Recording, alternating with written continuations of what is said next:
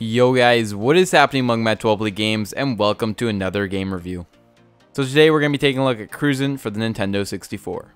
This game is a really cool racing game, actually one of my personal favorites, and I'm really excited to jump into this video, so let's just get right into some gameplay. Alright guys, so jumping into it here, we get to choose our car, and let's see what we got. Appears that we have a Italia P69, whatever that means, a Devastator VI, I believe that is 6, right? I might be wrong on that. We've also got the LA Bomba, and then we've got the 63 muscle car. Well, I think we're gonna have to go with this, the Italia 69 here. I don't know. I believe it's obviously representing the Ferrari.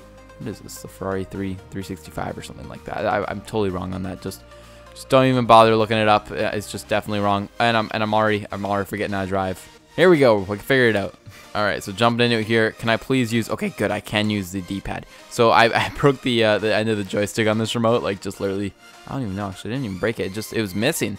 So yeah, I'm like using the D-pad here. I could go and grab the other remote. I could also try find the little end of the joystick, but those are both gonna be a pain to do. Let's just be honest. So I'm gonna use the D-pad. We're gonna be fine, I'm sure. Great.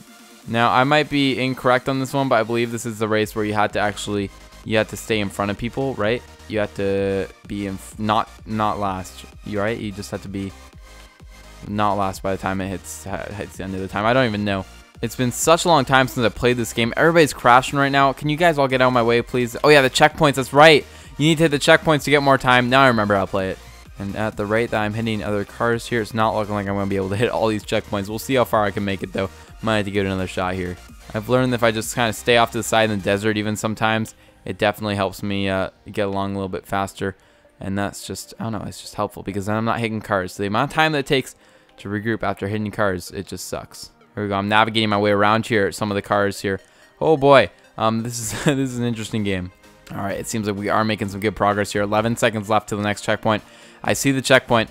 Let me through it. All right, perfect. Let's see if we can keep making it. So yeah, it looks like they add about 20 seconds, I'd say, in between each checkpoint, which is, I think it's enough time. I mean, we should easily be able to do it here.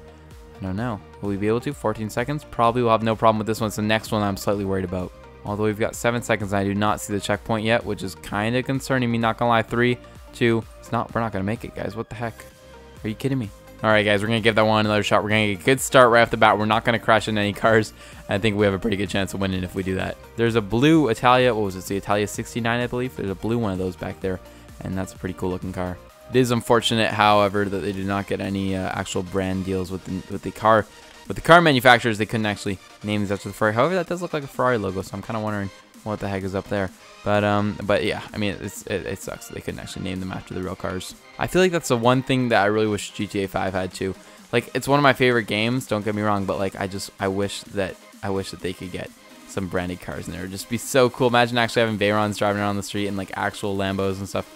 Oh, just bring the game to the next level. I just wish that they could get some cool stuff like that. Obviously, I think those rights are pretty exclusive when it comes to video games, and if not, they just cost a lot of money, I know. So it's kind of a pain for them to do that. But still, guys, like, think about how much money they made off that game, and man, they could have definitely put something back into getting some licensed cars. It's whatever though. It's still an awesome game. Back to Cruis'n though.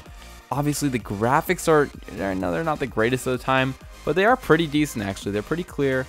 I can definitely see what's happening. It's a lot better than Pole Position or something like that way back on the Atari and stuff. So definitely a lot better than that. Did I miss that checkpoint? There's no way. Did I?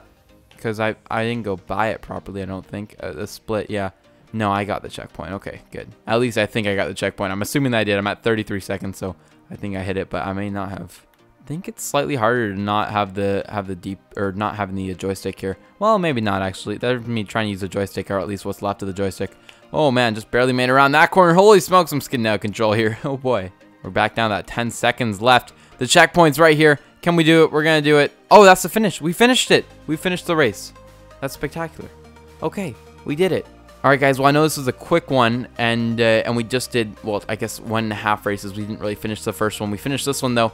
I hope you guys did get a good sense of the gameplay. That's really what these videos are designed for. I hope you guys did enjoy the video.